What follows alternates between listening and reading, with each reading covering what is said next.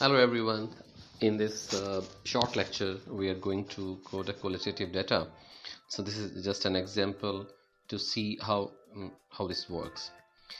I'm exploring a mother's perceptions about the evil eye belief and related concerns about the infant health. Here I will code a small piece of data from an interview. In this data, a mother is telling about how her child was inflicted with the evil eye. Evil eye, or in Urdu language we say it Nazar Lagna. It is a worldwide popular belief and its practice varies according to socio-cultural context of the people believing in it. First of all, I will read the data thoroughly. So this is my first step of analysis, that I will read the text, the data thoroughly. So here is the story.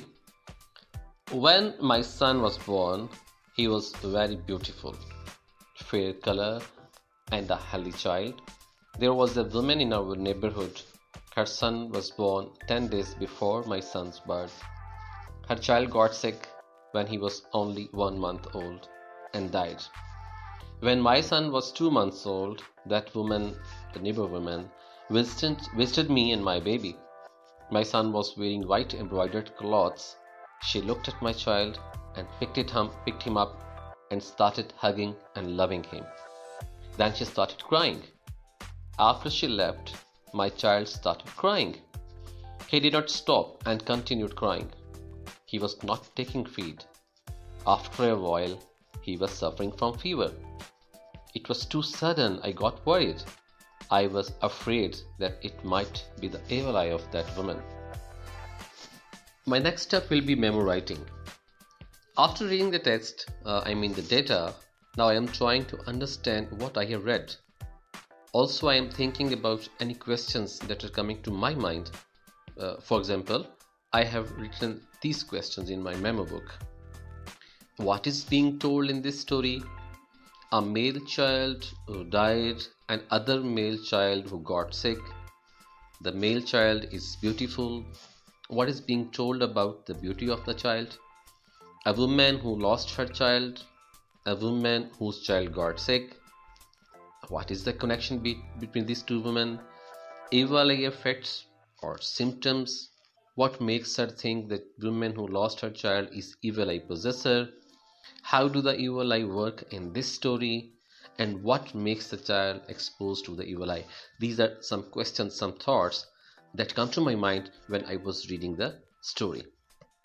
Now I will read the data again and divide the text in several chunks, giving each chunk a number. And here we go. When my son was born, chunk number 1. He was very beautiful. Number 2. Fair complexion. 3. And healthy child. 4. There was a woman in our neighborhood and her son was born 10 days before my son's birth. 5. Her child got sick when he was only 1 month old and died. 6. When my son was 2 months old, that woman, neighbor woman, visited me and my baby. 7. My son was wearing white embroidered clothes. Number 8. She looked at my child. 9. And picked him up and started hugging and loving him. 10. Then she started crying. 11. After she left, my child started crying. 12. He was continuously crying. 13. He was not taking feed. 14. After a while, he was suffering from high fever. 15. It was too sudden. I got worried. 16. I was afraid that it might be the evil eye of that woman. 17. So you see, I have divided all the story in 17 chunks. And actually, I was also using the memo that I have written and I have shown you a while ago.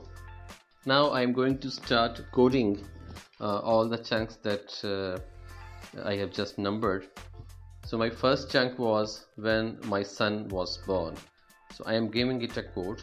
It's kind of initial coding that should be very simple, as I told earlier.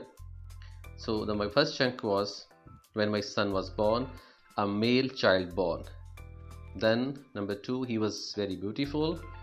I am coding it as a beautiful child, fair color, fair colored skin, and healthy child.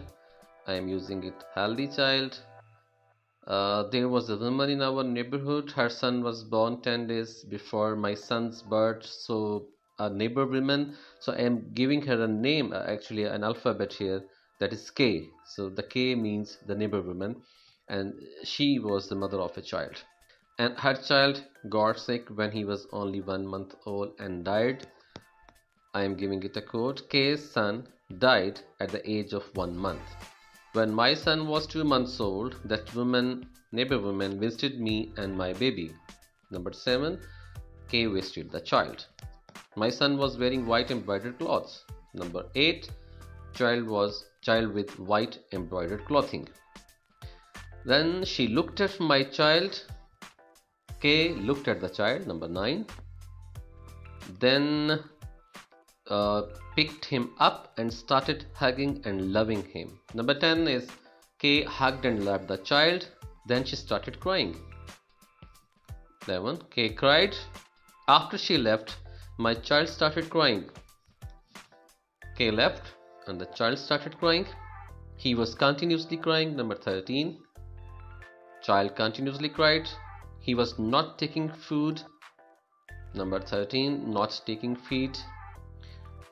After a while, he was suffering from high fever. Number 15, suffering from fever. It was too sudden. I got worried. Sudden effects. I was afraid that it might be the evil eye of that woman. Fear of the evil eye of K. So if you see that I have used all the chunks and I have coded all the chunks, but I used very simple words that can tell me the story even this data text is not there. So this is just a kind of line by line initial coding that must be very simple and very straightforward into the data. Let's see the codes without text. I mean, now we're going to see the codes without the transcribed data, and then we will read our memo and let's see what happens. With these codes, we should be able to revisit the whole story being told by the participant, even if we are not looking at the data again. And we can find answers to all or several of our questions that we have written in our memo book. See these codes. Male child was born. He was beautiful with fair colored skin and he was healthy. There was a neighbor woman in the story whose male child died at the age of 1 month. And when that neighbor woman visited the child was wearing white clothing. She looked at the child, she loved the child, but then she cried, and after she left, the child started crying, and he does not stop crying, and then he's not taking feed. He was suffering from a fever, and it was perceived as a kind of sudden effects, and the participant thinks it is the evil eye of the woman who was there. So if you see these codes, you can revisit all the story again, and in these codes you can find almost all the answers that you have written in your memo book. For example, what does a beautiful child mean here? Why the beautiful child is vulnerable? Why the woman is perceived as kind of evil-eyed?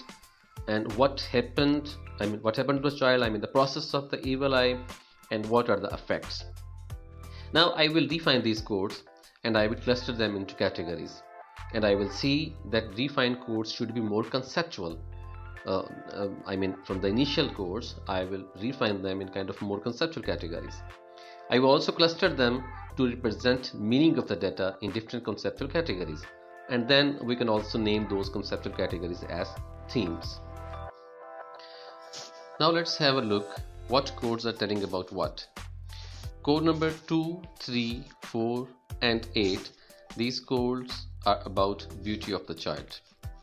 Similarly, the code number 1, 2, 3, 4, 5 and 8. These codes are about vulnerability of the child. While code number 5 is not really about the vulnerability of the child, but actually this is about the male child. So I am putting it here. Male child is vulnerable. I mean, it is exposed to the evil eye. Then you see code number 5, 6 and 17. These are about a person who is being blamed here as an evil eye possessor, a neighbor woman. Then you see how does the evil eye work.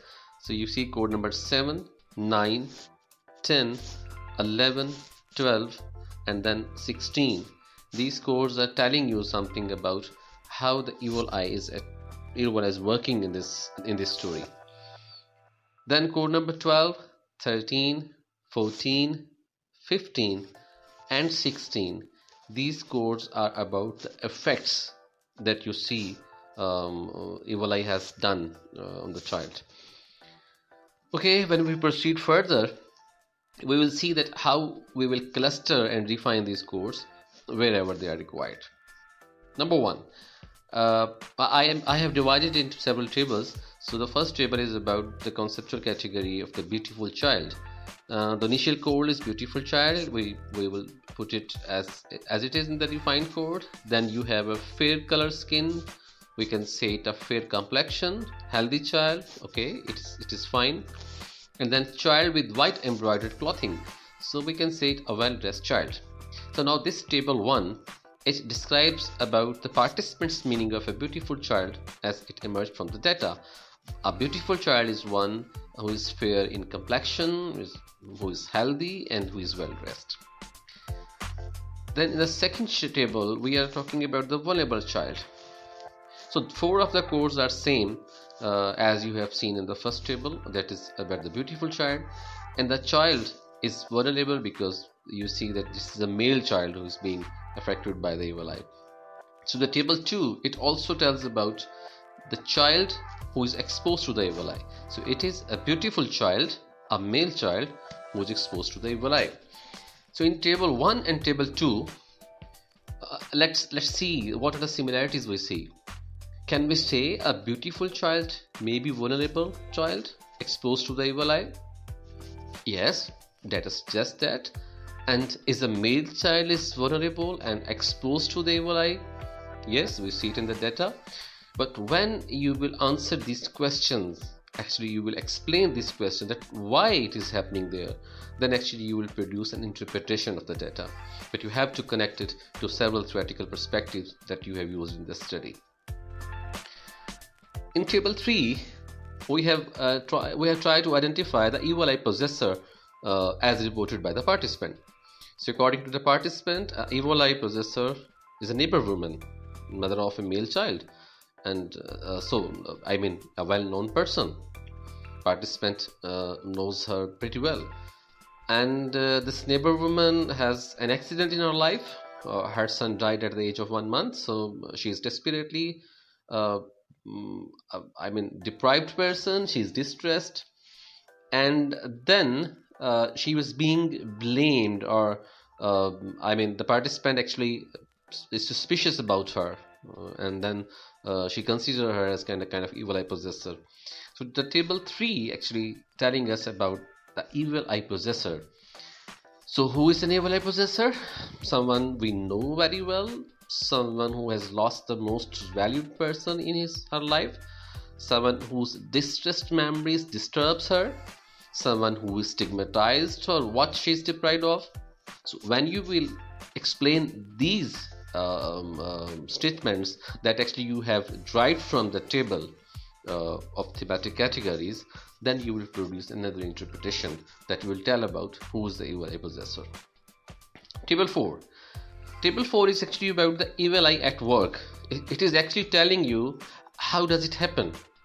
So K visit the child, that the person who is known here as the evil eye possessor, her physical presence she was there, so her physical presence was necessary, and then she was looking at the child, a gaze, she was hugging and loving the child, expression of love, and then she was also crying because her memory is triggered, so she was also expressing distress and desperation. And then it was also reported that as soon as she left, the child started crying, and the participant reported all the effects as sudden effects. So the table 4 is telling us about how and why the evil eye works. So how does it work? evil eye possessor's physical presence is important, but we have come to know now the physical presence is important. The gaze is very dangerous. So it means if someone wants to be protected or want to be on the safe side, the evil eye possessor, once identified, should not have a physical presence near the children or should not have a direct gaze towards the children. Okay, then expressions of love that triggers his or her distress. So it means that even an evil eye possessor is loving the child, these expressions of love can trigger his or her distress. So the sense of deprivation, insecurity, these things can link her emotional collapse to his her physical gestures such as the gaze, and that could cause damage. Now these points I derived from that table, and when you will explain these points you will produce an interpretation, and definitely you need a theoretical perspective for that. Table 5, it's about evil eye effects. The child is crying and continuously crying. It means child is uneasy, not taking feed. The child is refusing feed, and then the child is suffering from fever. And these are the effects that happens as soon as the evil eye possessor left the child. So the table 5 is all about the evil eye effects. We can categorize it kind of unexplained, physically visible, and may become serious because the child is also suffering from fever. And you see that gradually child started crying, then the child refused any feed, and then the child got fever as well. So then when you will explain these effects, you will find that somehow these effects are also taken as kind of symptoms that can help to detect the evil eye in this story. And now you will combine all these tables as required, and you can also make illustrations of the connections that you just discovered, and then you will explore this phenomena. Anyhow, this was just a kind of coding from the scratch and making a kind of picture so that you can understand all the story in a qualitative way.